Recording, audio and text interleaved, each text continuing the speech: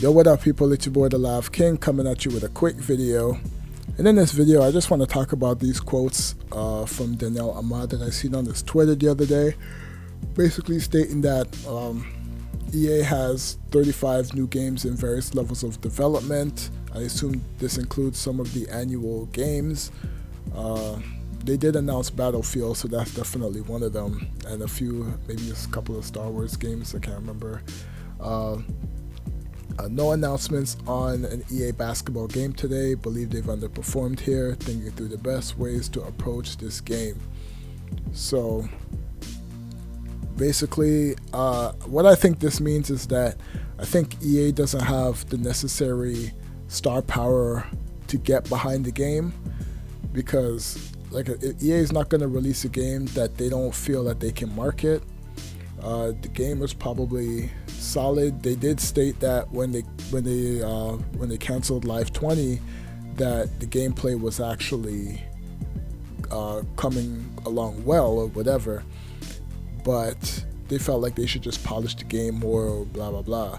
So they've been using the same language when it comes to NBA Live over the last 2-3 years now. So, but I think that whatever they have right now, if they feel like they didn't have a good product on their hand or whatever, or something at least solid, they wouldn't have hired Scott OG and Rob Jones.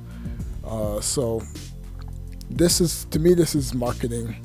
They want to get some star power behind their game. They signed Giannis Antetokounmpo for NBA Live Mobile, and I still think he's going to be the cover of NBA Live of the next console game that gets released. They put Giannis in Madden along with his brothers. They're just trying to, I believe they're just trying to build that roster of people that they can count on to help market their game. Because like I said, remember a couple of years ago when Live 19, or was it, I think it was Live 19, 2K actually went in and they signed a lot of the content creators to like exclusive deals to keep them away from EA. EA had Candace Parker. She's over there now at 2K. 2K was signing deals with Durant. They signed deals with Zion and somebody else. Can't remember who they signed. But 2K is trying to poach all this talent from EA, and EA is just probably trying to figure out how they can get people behind their game. So that's all I think this is.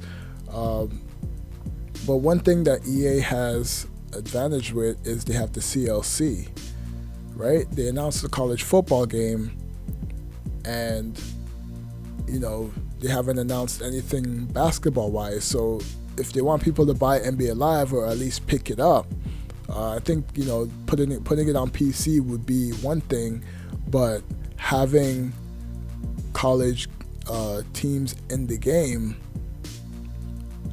would be a different look, because a lot of people loved NBA Live 09 because NBA Live 09 and some of the other ones had the FIBA license. NBA Live 10 had the FIBA license as well. So I can't remember, I'm pretty sure 08, can't remember if 07, I didn't play 07, but for a few years EA had the FIBA license. So if you want to dominate the US market or get people back on the live train in the US market, you got to put college basketball in there somehow. You can take 20 teams, get permissions from those companies, and see if you can put them in the game. Put it in play now with generic characters, just so, and you have the ability to adjust those numbers, ratings or whatever, and just